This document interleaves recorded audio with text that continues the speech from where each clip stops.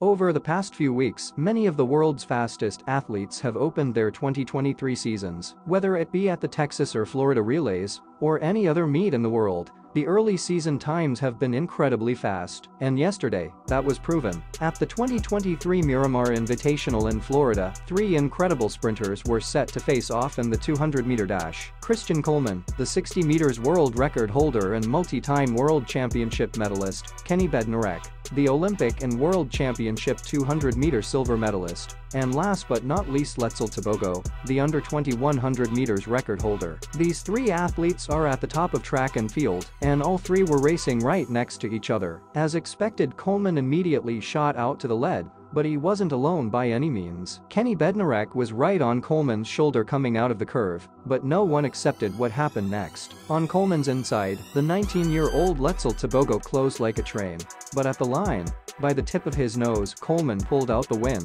with finishing times of 19.996, 19.999, and 20.37 seconds. The top three competitors finished extremely close. Even though Coleman pulled out the win for his season opener, it's important to remember why they were running this race in the first place. These athletes are mainly 100-meter specialists, besides Bednarek, so they are running this early season 200 to help prepare them for their later season competitions. So here's where I turn it over to you. Do you think Coleman has a chance at a medal this World Championships? And do you think Tebogo will find himself in the final? Let me know in the comments down below. Please like and subscribe, and as always, thank you for watching.